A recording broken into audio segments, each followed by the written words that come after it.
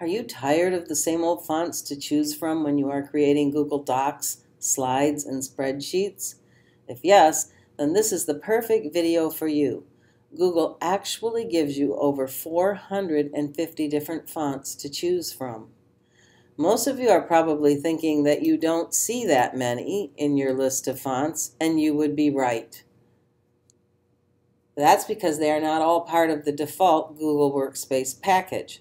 Not to worry though, you can quickly and easily add new fonts you want to use and remove fonts you never use. To do this, you need to have a Google document, spreadsheet, or slide show open on your screen. I currently have a Google Doc open about the rock cycle, and you click on the drop-down arrow next to the name of the font you're currently using, and you'll see this link for more fonts.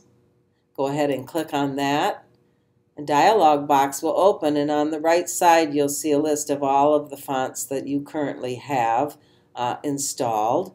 And then in the left side of the screen you'll see a list of fonts, but you'll notice there's no way that's 450 fonts. So if I change the sort right here from popularity to alphabetical, and now I'm going to see a lot more fonts. I can scroll all the way down to the bottom and still be in the fonts that begin with A. And so this is how you find all of the different ones.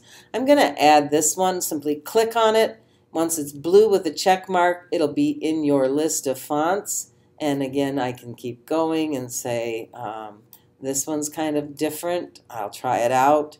Maybe Aladdin.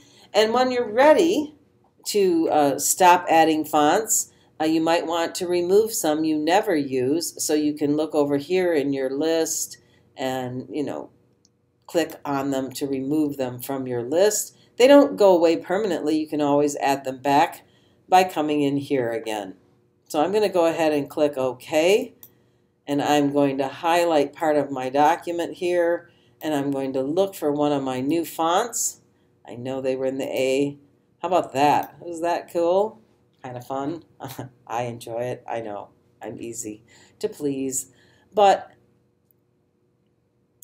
a word of caution, keep your list of available fonts manageable in size. Keep only the ones you actually want to use. You can always go back and add more later.